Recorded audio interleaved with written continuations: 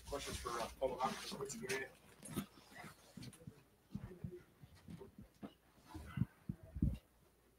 I guess, Coleman, what was it like kind of watch Terrence take over at the end of that first half, and what did he give you guys tonight?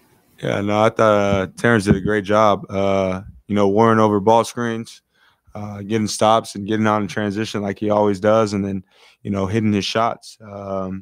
He was great, catch and shoot, great catch and shoot guy, spacing the floor, handling the ball. So, no, I thought Terrence did a really good job tonight, just all around, doing a little bit of everything, so. Is Coleman kind of following up on that? Like when you guys are able to get out in transition like you did tonight and like you did against Michigan State, like what does that change for this team? Yeah, no, it makes us a lot better. I think offensively, a lot of times we could get whatever we want. I think it's just really focusing on getting those stops and getting out and running. Coach always draws up on the board, defend, rebound, run. So those are our three keys to victory every time. And I thought we did a pretty good job of that tonight. So,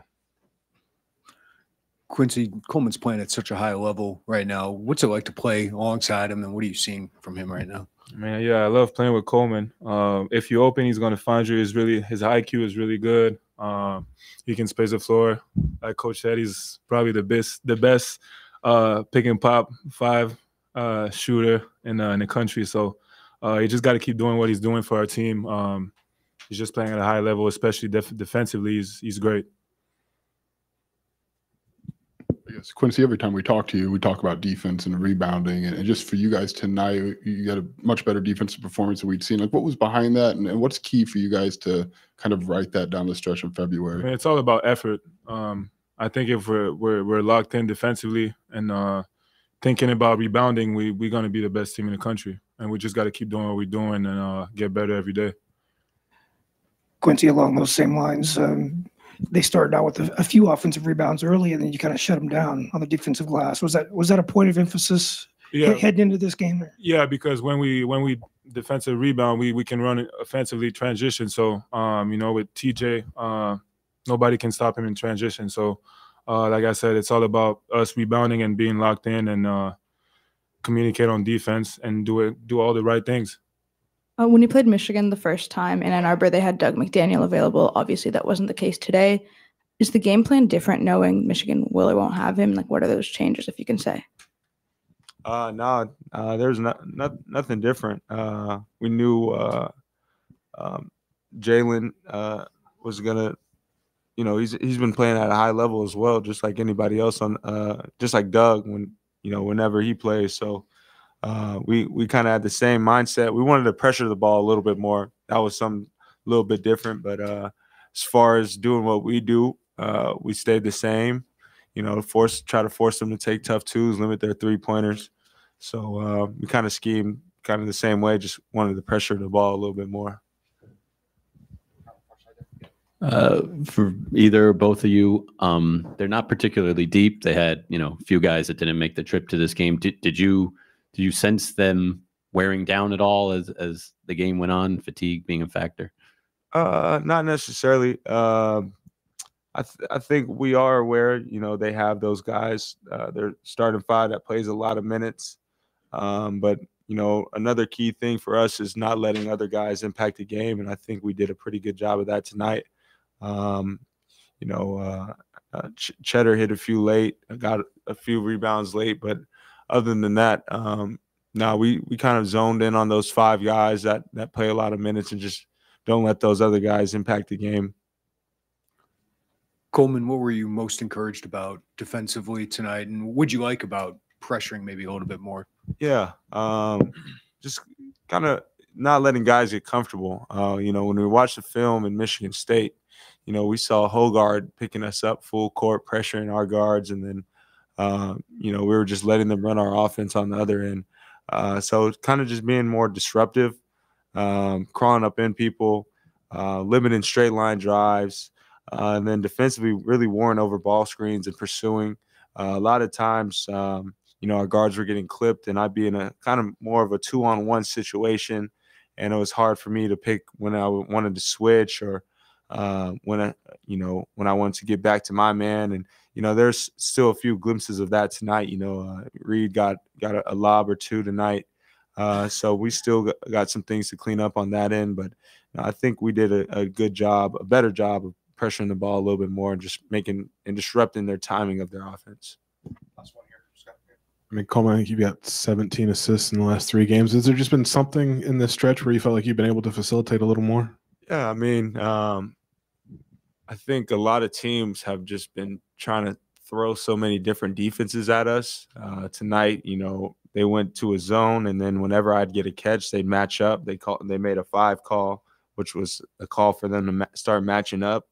And I feel like the ball was just in my hands, and every time I'm aggressive, I feel like it's easier for me to find those guys on open assists. And then whenever we get out in transition, shoot, just pitching the ball ahead. Like I was telling them, if this was the NBA, I'd have 12 assists tonight.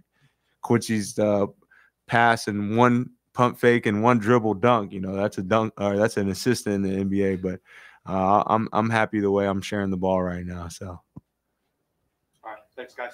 Thank you.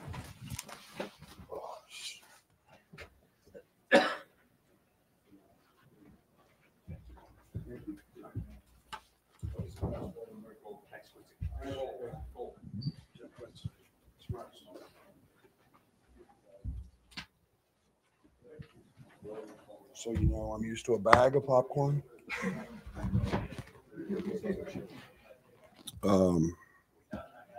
Chiefs are still Super Bowl champions. Different focus tonight. I think you guys found out the other day I wasn't very happy. Just in our pregame conversations, and I've spent 2 days just trying to reconnect this team in terms of what we do on the defensive side and how we go about it, and having a little emphasis on that. And it's amazing how offense becomes easier when you don't worry about it. And I thought tonight was a great example of that. I thought I didn't know Terrence had 31 until I post game. But he guarded the basketball like he did early, and we got connected that way, and that makes things easier for us. But I thought our emphasis last 2 days, we didn't work 1 second on offense. We knew they were going to play a little zone. We worked on that today in shoot around, but it's all been about the defensive side and just getting back to guarding. And the only thing that we didn't do on that side today was loose balls and just come up with them. We got to be much better at that. That didn't impact this game, but it can impact us in March. So Coleman was fantastic. I thought he set the tone when they went to zone, getting the ball in the middle to him, and he just sprays it. And, the last thing he does is look to score, but he throws that thing out and gets TJ a couple wide open threes. 50% from the 3-point line. You'll take that every night, 12 of them. I keep wishing we would shoot more, but tonight was a solid night. And then I thought defensively, we talked a lot about keeping them off the 3-point line. I thought that was the one way they could beat us. As if Williams and Namari and Llewellyn made threes, they throw one in the last minute. So we did a great job there following the game plan, and all in all, a good night.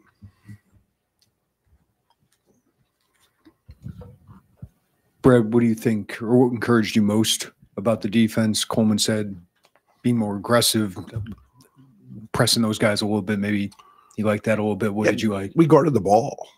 We weren't 8 feet off the ball. We guarded it. We actually connected with it. And we're a team with size and length. We don't have Trent. So we're not going to be that. We're more a team that we have to challenge. We have to rear view contest. We have to keep chasing guys. And instead, I think we got really comfortable just funneling them into Coleman. And and then taking the easy way out by calling a switch. And we basically eliminated that tonight. And, you know, it's what we did early, and it got us to 7th or whatever we were in the country, and, you know, get back to being mean and nasty. Offensively, you guys, you say you didn't really work on offense, but those guys, it seemed like the ball was moving tonight, much better execution, cutting, you know, when they would come double, just seemed like you had a great game plan, even though you maybe didn't work a lot on it. What is that, just a testament to the age and skills of your guys? Yeah. And you know, I mean, it's I don't want to say we weren't focused on it. We talked about, we knew what they were going to do. But, you know, putting a game plan, you know, we've had to adjust almost every game. So it's been running your base stuff, because teams have cross-matched us, teams have done this or that. And we've had to counter that. You know, the Michigan State game, we posted Coleman a ton against the guard. So we've had to adjust some things. So it's been more on the fly, making some adjustments.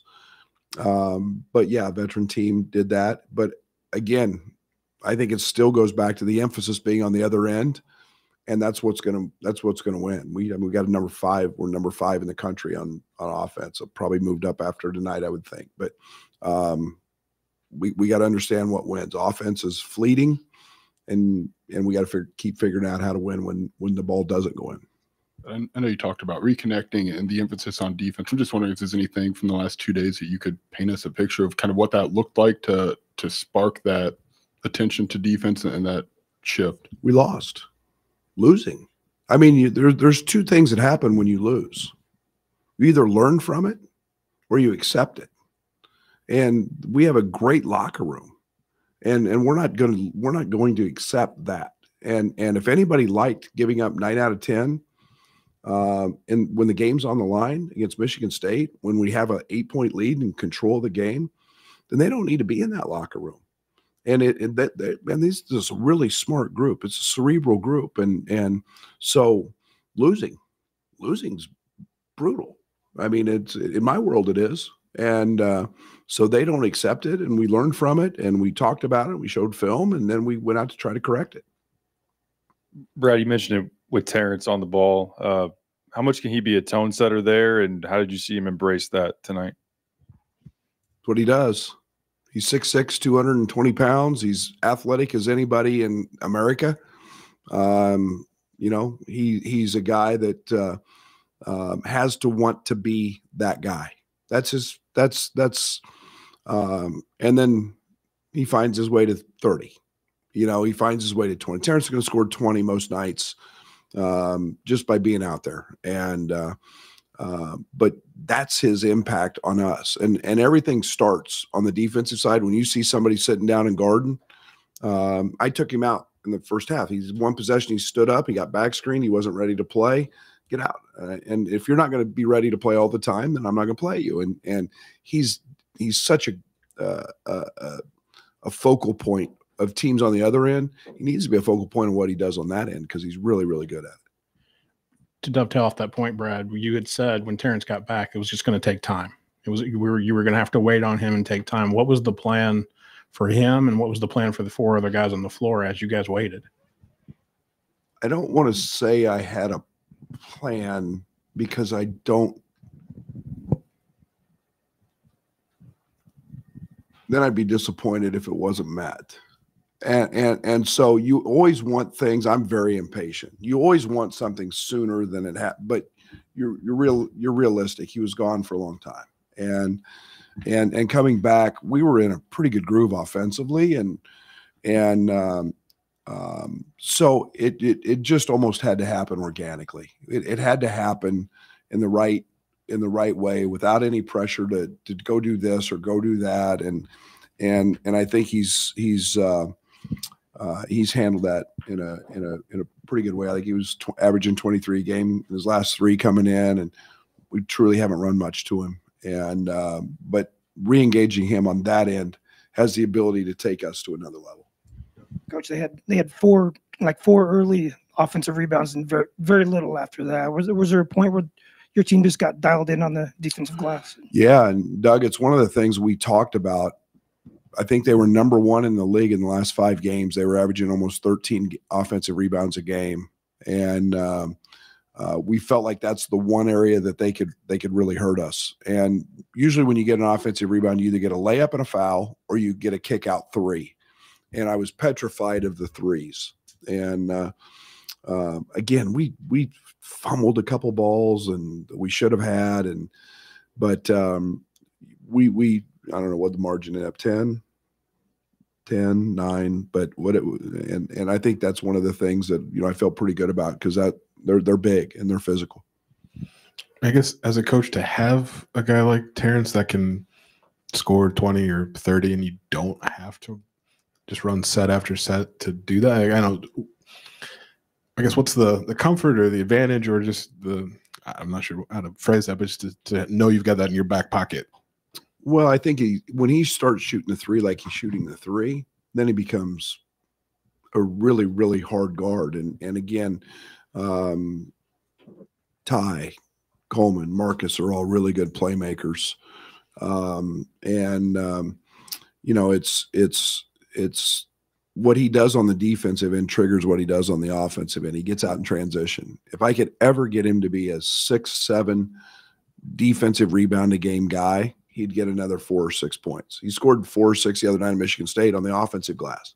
If I could ever get him consistently to go to the offensive glass, he'd find another 4 or 6 points there. He just knows how to find baskets, and he doesn't need a lot of help doing that. And getting to the free throw line and all those things factor in. But yeah, he finds points in a lot of different ways, and his teammates find him because they're all playmakers. Coach, to kind of piggyback on that 50% three-point shooting tonight, how much of a relief is it for you to kind of see those shots fall in, especially with the recent struggles here at home? You guys make that up, not me. I mean, I relied so little on offense, and you guys think I'm nuts. I know, because it's so fleeting, and it can come and it can go. And is it great to have one of those nights? We've had a few. Is it something I worry about? Most of the time, I just want them to keep shooting them and shoot more of them. So I don't really concern myself with it. When we're taking good shots and the right shots, I'm all in, because really good shots are hard to find.